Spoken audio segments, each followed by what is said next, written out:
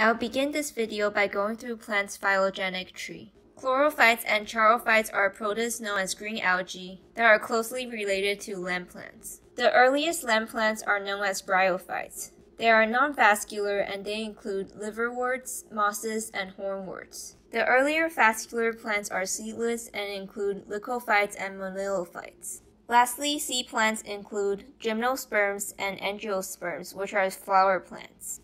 Land plants share 5 main traits with green algae. Chloroplast is the organelle that functions in photosynthesis. It contains green pigments known as chlorophylls A and B that help absorb light. Sporopollenin is an outer coating that helps prevent cycle desiccation or water loss. Cellulose is a polysaccharide found in cell wall, whereas starch is a polysaccharide used for energy storage. In addition to the 5 traits, plants also share 4 unique traits with charophytes, its closest relating species. First, a rose-shaped complex for cellulose synthesis. Second, the structure of flagellated sperm, which is found in some early plants. Third, formation of a phragmoplast, which is an alignment of cytoskeletal elements and Golgi vesicles for cell plate. Fourth, peroxisome enzymes to minimize loss from photorespiration, a wasteful pathway that competes with the Calvin cycle by using oxygen instead of carbon dioxide. All plants include 5 derived traits. First, a multicellular embryo that is dependent on the parent. Therefore, land plants are also called embryophytes. Second, alternation of generations, which means that plant alternates between multicellular haploid gametophyte and multicellular diploid sporophyte. The sporophyte produces walled spores in organs called sporangia. The spore walls contain sporopollenin, making them resistant to harsh environments. Fourth, gametes are produced within sex organs of gametophytes, known as gametangia. The 5th trait is apical meristems, which are growth regions at plant tips, allowing plants to sustain continual growth in their length. Most plants also contain a waxy coat known as the cuticle, and the leaves contain openings known as stomata. Derived traits of vascular plants include xylem, which is the vascular tissue that functions in water and mineral transport. Phloem, which is the vascular tissue that functions in nutrient transport. Lignin, which is the woody part that strengthens water-conducting cells and provides structural support. Sporophylls are leaves that bear sporangia, the organ that produces spore. Lastly, vascular plants have well-developed roots and leaves. Derived traits of seed plants include seed, which is an embryo and nutrients surrounded by a protective coat. It provides some evolutionary advantages over spores, including the ability to remain dormant for years and the ability to be transported long distances by wind or animals. Second, pollens, which are male gametophytes that can produce a pollen tube that transfers the sperm to the ovule, which is the female reproductive organ that consists of megasporangium, megaspores, and 1 or more protective integuments. And heterospory, which is the production of spores of 2 different sizes and sexes by the sporophytes of land plants. More details about plant reproduction and life cycle will be covered in a future video. Derived traits of angiosperm include flower, which is a structure specialized for sexual reproduction.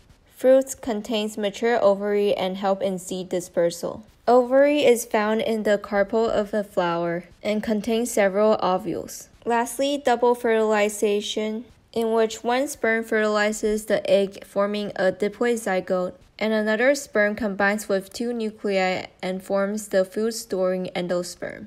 Bryophytes or non-vascular plants are gametophyte dominant, and their sporophytes are dependent on the gametophyte.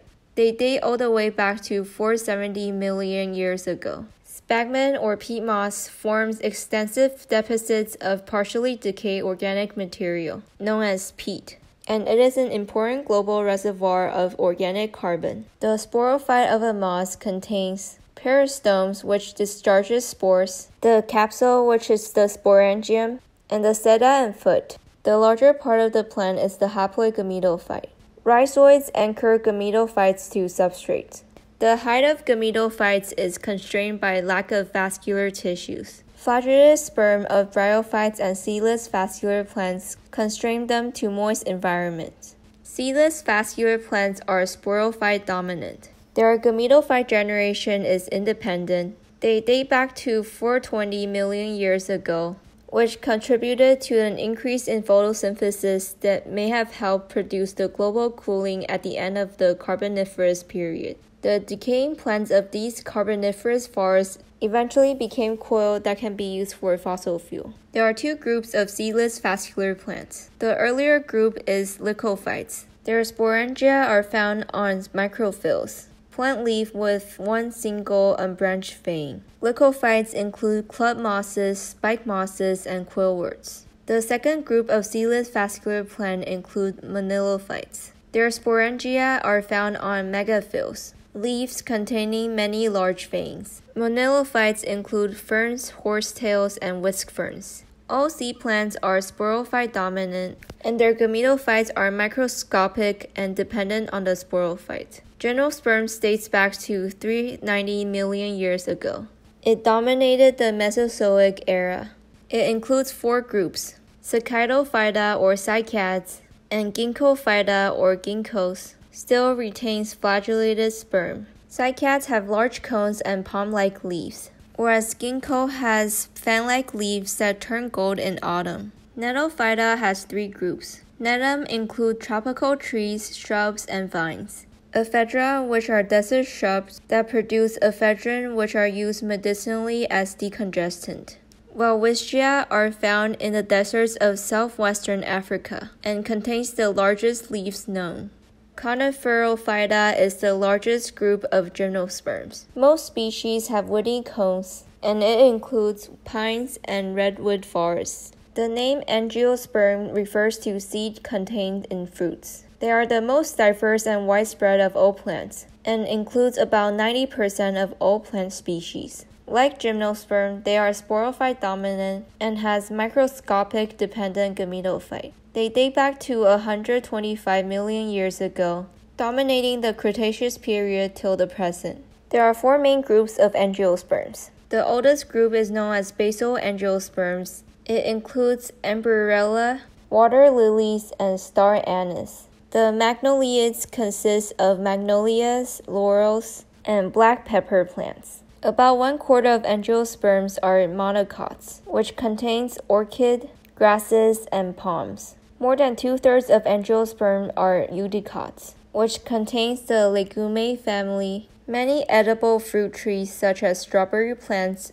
apple and pear trees, and many flowering trees such as oak, walnut, maple, willow, and birch.